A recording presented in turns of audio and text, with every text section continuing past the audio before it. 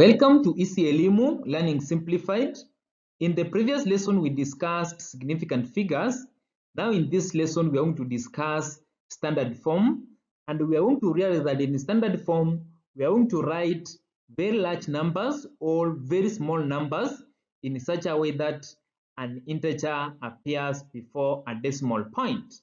And the common format in which we are going to write these numbers is in a form of a times 10 raised to power n, where a is between 1 and 10, and then the index n is an integer. My name is Albert. I hope you will enjoy the lesson. By the end of this lesson, I expect you to be able to describe how to write numbers in standard form. Then later, we will do a few examples involving standard form.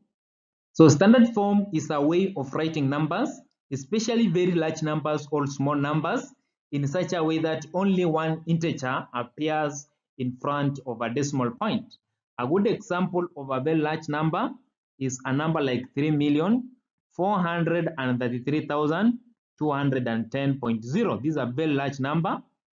Then a very small number, a good example of a very small number is like 0.0000367. These are very small number.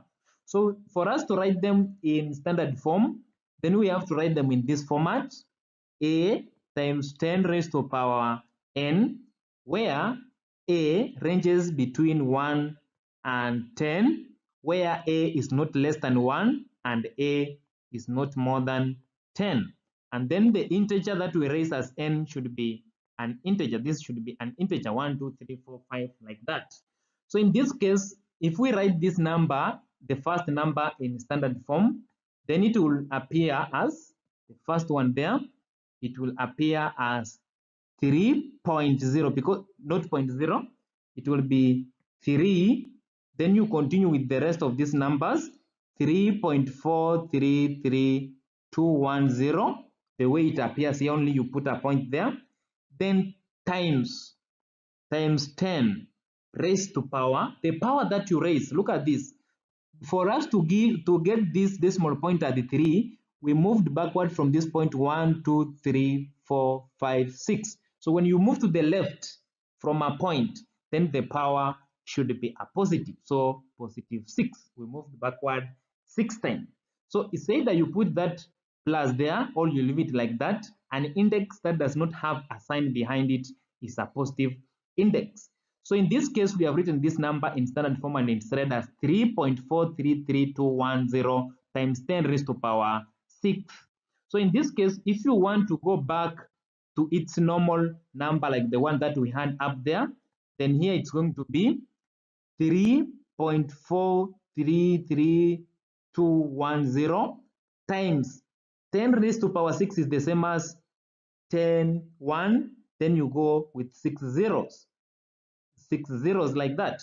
Then in this case, these zeros are going to come to lift this decimal point to 1, 2, 3, 4, 5, 6. Then that is where a point will be, and this number now will be 3433210. So as you can see, when you resolve it back to its normal, it will go back to where it was. Then the second part, that is when we have a very small number. If we want to write that number in standard form, then we will write it as, we first move until we reach where there's an integer. So here we will move 1, 2, 3, 4, 5, 6. Remember, here we are moving to the right. When we are moving to the right, then this number we will write it as 3.67 times 10 raised to power. We moved 1, 2, 3, 4, 5, 6. We moved 6 times, but to the right. When you move to the right, then the power becomes a negative, or the index becomes a negative. In this case, it will be like that. Since we move to the right, it becomes a negative. When you move to the left of a decimal point, it becomes a positive. And if you want to change this number to its original figure, then what you do, you will write it as 3.67 times 10 raised to power 6. Remember from your mathematics, when you discussed index, you were told when you have a number as a raised to power negative n, it is the same as 1 over a.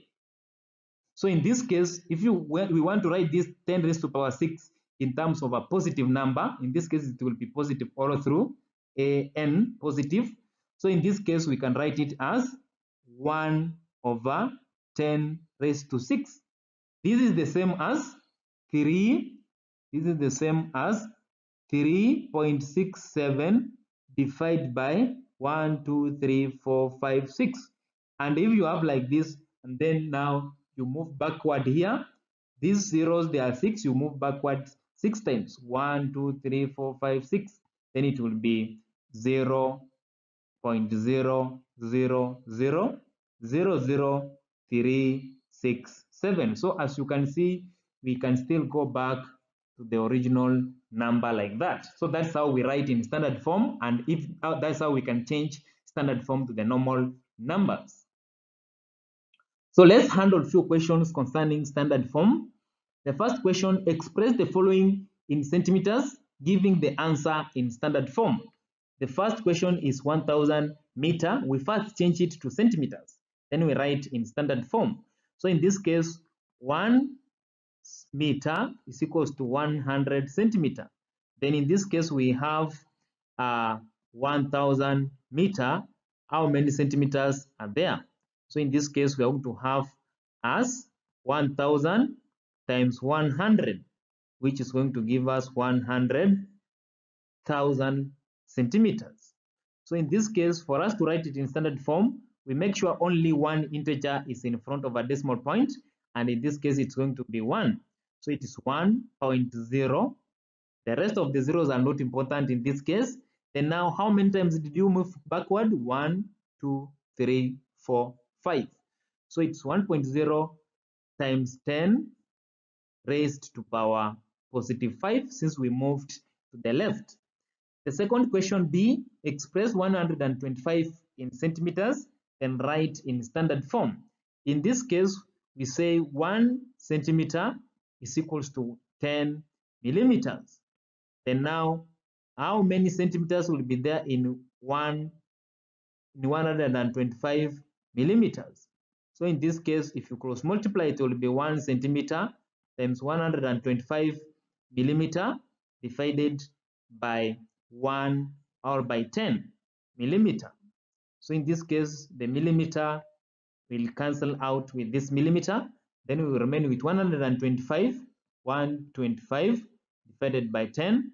And in this case, this 10 will bring that there. And then we will have our answer as 12.5 centimeter. And therefore, in this case, if we want to write it in standard form, we make sure that only one integer appears before a decimal point, and it will be 1. We move back once, 1.25 times 10. We moved back once, so it's times 10 raised to power 1 centimeter. Also, this one is centimeter. Then number C, we have 3.8 meter. We want to express it to centimeters, then in standard form. So in this case, 1 meter is equals to 1000 or 100 centimeters. 100 centimeter. Then we have 3.8 meter. How many centimeters are there? In this case, it's going to be 3.8 times 100, which is going to be 380 centimeter. We want to write it in standard form. We make sure only one integer appears before a point. So we move back 1, 2.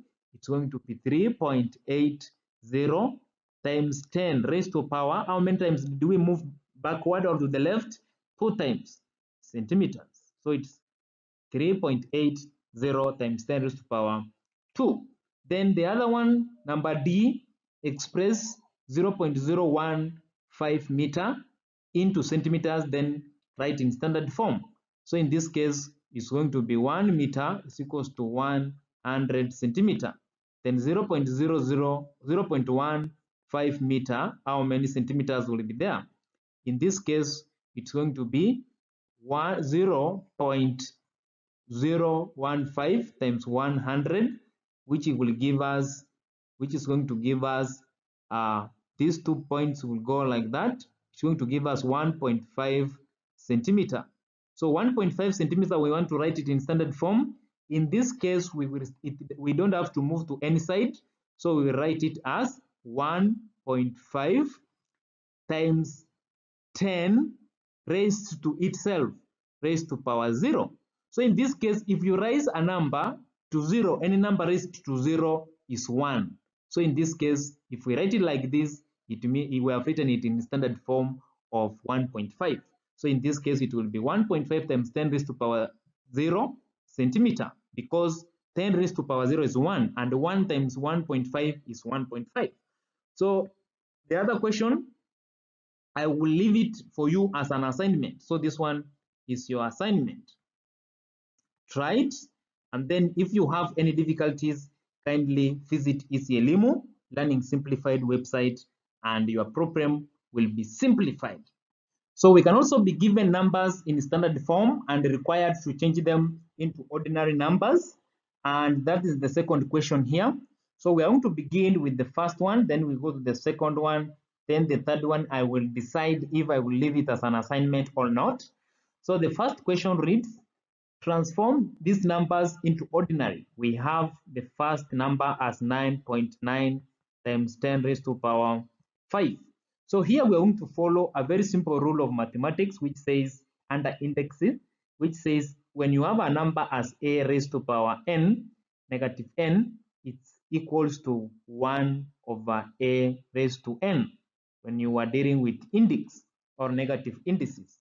Then in this case, we can write this number in that format as 9.9 times, instead of writing 10 raised to power negative 5, then we can write as divided times 1 over 10 raised to power 5, positive in this case now.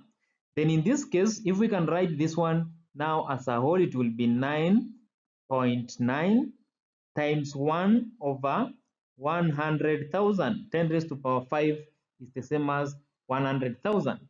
Then in this case, it's also the same as 9.9 divided by 100,000, like that. And in this case, for you to remove these zeros from below here, you move back the number of steps equals to the number of decimal points here. So in this case, you will move back 5 times. 1, 2, 3, 4, 5, and then you put a decimal point. So in this case, our answer is going to be 0.000099. So in this case, we have written this number in ordinary form.